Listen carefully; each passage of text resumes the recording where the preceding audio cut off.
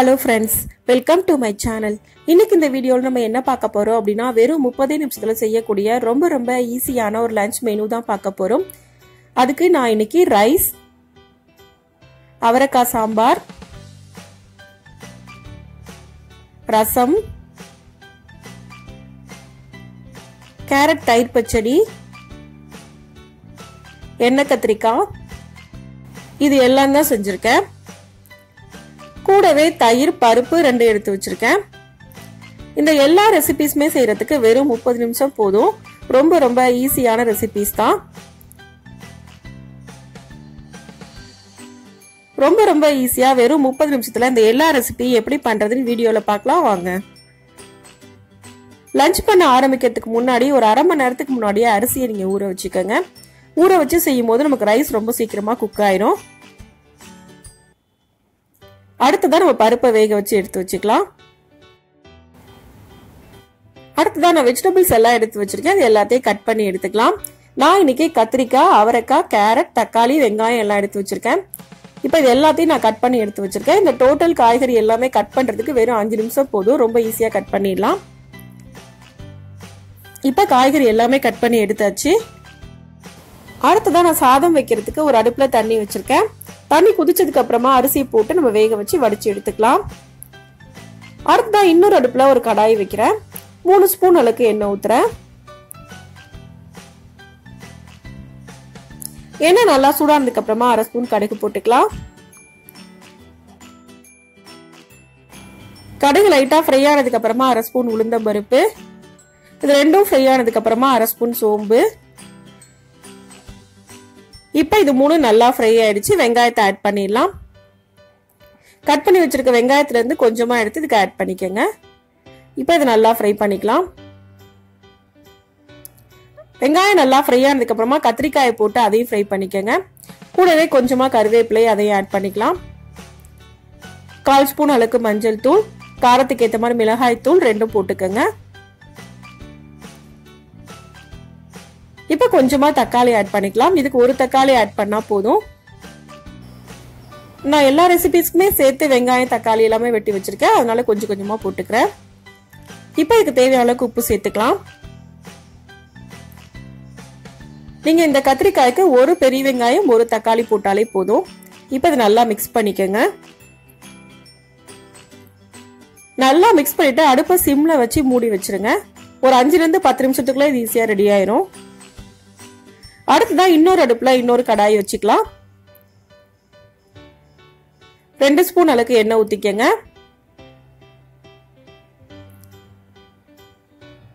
எண்ணெய் நல்லா ஹீட் ஆனதுக்கு அப்புறமா கடுகு உளுந்தம் பருப்பு போட்டுக்கங்க. அது நல்லா ஃப்ரை ஆனதுக்கு அப்புறமா வெங்காயம் போட்டுக்கங்க. கூடவே ஒரு பச்சை மிளகாய் அதையும் போட்டுக்கங்க. கொஞ்சமா கருவேப்பிலையை ஆட் பண்ணிக்கங்க. இது எல்லாம் நல்லா ஃப்ரை ஆகட்டும். கூடவே 2 சிகப்பு மிளகாய் அதையும் ஆட் பண்ணிக்கிறேன். ரெட் சில்லி, கிரீன் சில்லி எல்லாமே போடும்போது சாம்பாரோட டேஸ்ட் ரொம்ப நல்லா இருக்கும். இது நல்லா ஃப்ரை ஆனதுக்கு அப்புறமா கட் பண்ணி வச்சிருக்க அவரைக்காயை ஆட் பண்ணிடலாம். ஆட் பண்ணிட்டு 2 to 3 நிமிஷத்துக்கு நல்லா ஃப்ரை பண்ணிக்கோங்க. அவரைக்காயோட பச்சை வாசனை போற அளவுக்கு.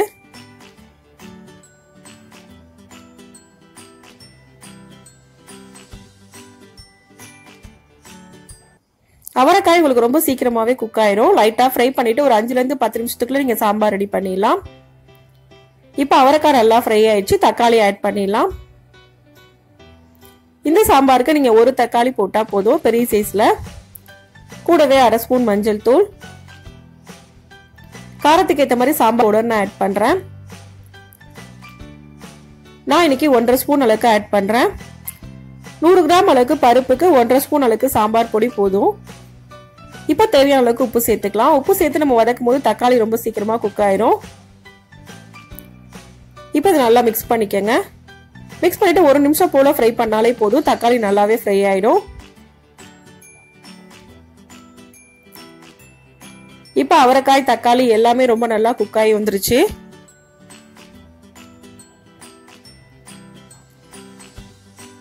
இந்த அளவு குக் ஆனதுக்கு அப்புறமா நம்ம வேக வச்சு வச்சிருக்க பருப்பை இது கூட ஆட் பண்ணிடலாம். இப்ப சாம்பாருக்கு தேவையான அளவுக்கு தண்ணி ஊத்திக்கலாம். இது 2 நிமிஷம் கொதிச்சதுக்கு அப்புறமா நம்ம இது கூட புளி கரைசல் ஆட் பண்ணிக்கலாம். இப்போ நான் ஒரு எலுமிச்சம்பழ அளவுக்கு புளி கரைச்சி எடுத்து வச்சிருக்கேன். அது இது கூட ஊத்திக்கிறேன். ஒரு 5 நிமிஷம் போல கொதிச்சா போதும் நமக்கு சாம்பார் ரெடி ஆயிடும். இப்போ நம்ம இன்னொரு அடுப்புல வச்சிருந்தா எண்ணெய் கத்திரிக்காய் ஃபுல்லா ரெடி ஆயிடுச்சு. ஃபைனலா கொஞ்சமா கொத்தமல்லி இலை தூவிக்கங்க. தூவிட்டு மிக்ஸ் பண்ணிட்டு அடுப்பை ஆஃப் பண்ணிடலாம். இப்போ 5 நிமிஷத்துக்கு அப்புறமா சாம்பாரும் நல்லா குக் ஆகி வந்துருச்சு. இதுக்கும் ஃபைனலா கொஞ்சமா கொத்தமல்லி இலை தூவி நம்ம அடுப்பை ஆஃப் பண்ணிடலாம்.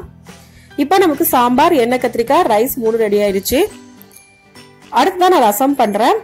ரசத்துக்கு ஒரு சின்ன எலுமிச்சம்பழ அளவுக்கு புளி கரைச்சி வச்சிருக்கேன். அது கூட தக்காளி சேர்த்து நல்லா கரைச்சிக்கிறேன். தக்காளி நல்லா மசிற அளவுக்கு நல்லா கரைச்சிக்கங்க. இப்ப நல்லா கரைச்சாச்சு.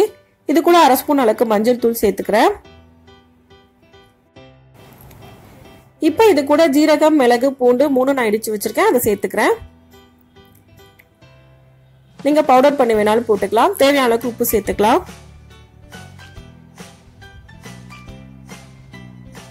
இப்ப ரசத்துக்கு தேவையான அளவுக்கு தண்ணி ஊத்திக்கங்க. இப்ப அடுப்புல ஒரு கடாயை வச்சிருக்கேன். 1 ஸ்பூன் அளவுக்கு எண்ணெய் ஊத்திக்கிறேன்.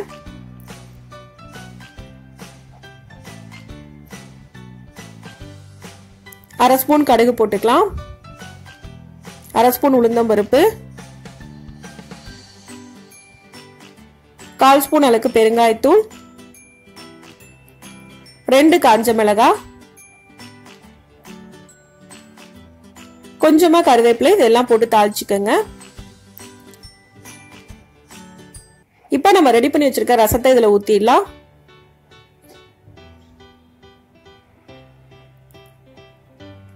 இது 2ல இருந்து 3 நிமிஷத்துக்குள்ள உங்களுக்கு கொதிக்க ஆரம்பிச்சிரும். இப்ப இது கூட நான் 1 ஸ்பூன் அளவுக்கு வேக வச்ச துவரம் பருப்பு சேர்க்கிறேன். அது வந்து ஆப்ஷனல் தான். பருப்பு தண்ணீர் இல்ல பருப்பு எது வேணாலும் சேர்த்துக்கலாம். இப்ப ரசம் ஃபுல்லா கொதிக்க ஆரம்பிச்சிருச்சு. இப்ப நமக்கு ரசம் கொதிக்க ஆரம்பிச்சிருச்சு. இந்த ஸ்டேஜ்ல நம்ம அடுப்பை ஆஃப் பண்ணிடலாம்.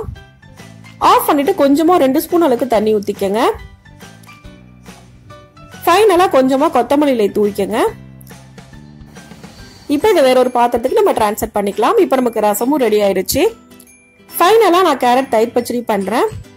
அதுக்கு துருவி வச்சிருக்க கேரட்டை ஒரு பவுல்ல நான் ஆட் பண்றேன்.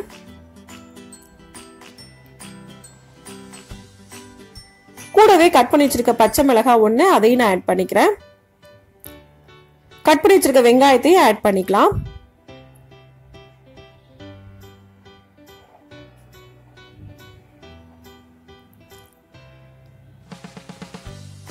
கூடவே தேவையான அளவுக்கு உப்பு சேர்த்துக்கங்க.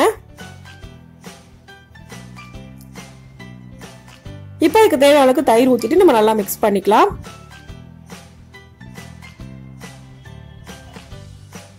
தயிர் எவ்வளவு தேவையோ அவ்வளவு ஊத்திக்கங்க. இப்ப இது நல்லா மிக்ஸ் பண்ணி எடுத்துக்கலாம்.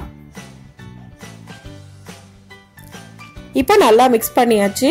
நமக்கு கேரட் தயிர் பச்சடி ரெடி ஆயிருச்சு. இப்போ நம்மளோட ஈஸி லஞ்ச் மெனுல எல்லா ரெசிபீஸ்மே ரெடி ஆயிடுச்சு.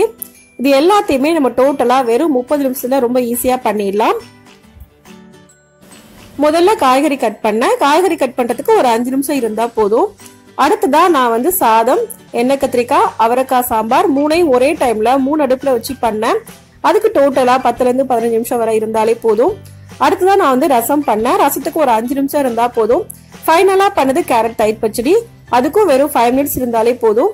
டோட்டலாவே 30 நிமிஷத்துக்குள்ளேயே நம்ம எல்லா ரெசிபிஸ்மே ரொம்ப ஈஸியா ரெடி பண்ணிடலாம். இந்த ஈஸியான லஞ்ச் மெனுவை நீங்களும் செஞ்சு பாருங்க. இந்த வீடியோ உங்களுக்கு பிடிச்சிருந்தா லைக் பண்ணுங்க, ஷேர் பண்ணுங்க, கமெண்ட் பண்ணுங்க. மறக்காம சேனலை சப்ஸ்கிரைப் பண்ணுங்க. தேங்க்ஸ் ஃபார் வாட்சிங்.